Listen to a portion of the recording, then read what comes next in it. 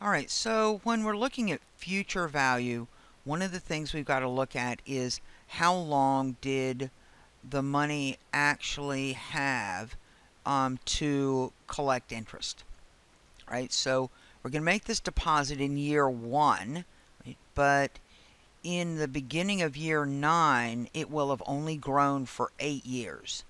And then my $3,700 deposit at the end of year 5 is only really going to have grown for 4 years. The 9% will apply to both of the deposits, but what will be different here is what your value for N is. So I'm going to find the future value of the $4,200 and then the future value of the $3,700, and I'm going to add those together. So I'm going to start with my future value of the $4,200. So my N here is actually going to be 8. My IY is going to be 9. My present value is going to be that negative $4,200. I'm not making any payments along the way, just putting in that one chunk. So payment is 0, and this is what I'm going to compute. So that's going to be for my first amount. For my second amount, I'm at the end of year 5, so that means I'm only going to have 4 years to accumulate interest. The interest rate is still going to be 9, except that time I'm going to make my present value $3,700 negative, still not making any payments along the way, and then I'm going to compute future value. And so when I get this figure and this figure, I'm going to add the two together, and that's going to give me the total future value of those two sets of cash flows. Alright, so I'm going to start with my first one. So I've got an N of 8. I've got an IY of 9.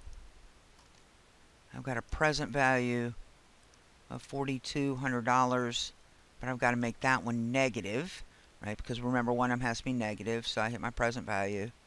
My payment is going to be 0, and now I'm going to compute the future value. So I've got 83.68.76 for my first cash flow. So now I'm going to take and I'm going to hit second and clear my time value money keys, right? And I'm going to start with the next one. So in this case, deposited at the end of year 5, and so that means I only actually had 4 periods where I earned interest. That's my N. I'm still getting my same IY, or interest per year, of 9%. My present value, remember, is going to be my $3,700 payment, right? But that's got to be a negative value, and so that's my present value.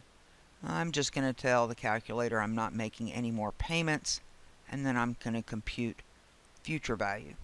So that second $3,700 is going to be worth $5,222.85. So now I'm going to take that present value that I found for my first cash flow, whoops, and that was 83.68.76, and I'm going to add what I just got over there, which is my 5,222.85. I'm going to add those two sets of cash flows together. And so my calculator tells me that the total future value is $13,591.61. So remember, even though it was year 9, right, in year 1 there were only 8 periods here, and then I had the end of year 5, and so at the end of year 5 I was only going to have 4 periods here. So usually if there's a problem with this question, it's that students have used 9 and 5 instead of 8 and 4. So I hope that helps.